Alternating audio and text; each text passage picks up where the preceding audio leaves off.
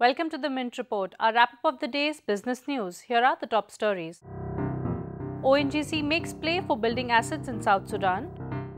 Rupee falls to a 2-month low. And markets end Monday in the red.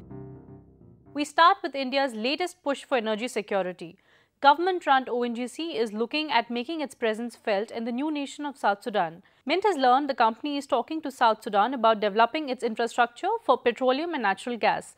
This includes refining facilities which South Sudan lost when it seceded from Sudan in July. If the plan goes through, it could make South Sudan less dependent on its northern neighbor for refining crude oil. It could also encourage the country to increase production. ONGC's overseas arm, OVL, has already invested $2.5 billion in the undivided Sudan. And in other news, India's rupee has fallen again, with oil prices rising and stock markets falling. The currency closed at 51.27 against the dollar.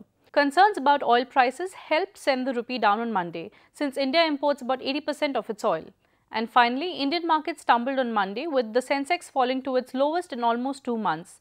The Sensex plunged 309 points to 17,053 and the Nifty lost 94 to 5,184. Monday's retreat was fueled by concerns about the government's new general anti-avoidance rule. Investors are concerned this could allow the government to tax participatory notes. Financial firms took a beating, with SBI dropping more than 2% on the BSE to 2,118, and ICICI Bank lost 4.3% to close at 872. Some infrastructure firms also got battered on Monday. Reports of a possible sharp hike in stamp duties in Mumbai sent shares of real estate firms linked to the city plummeting.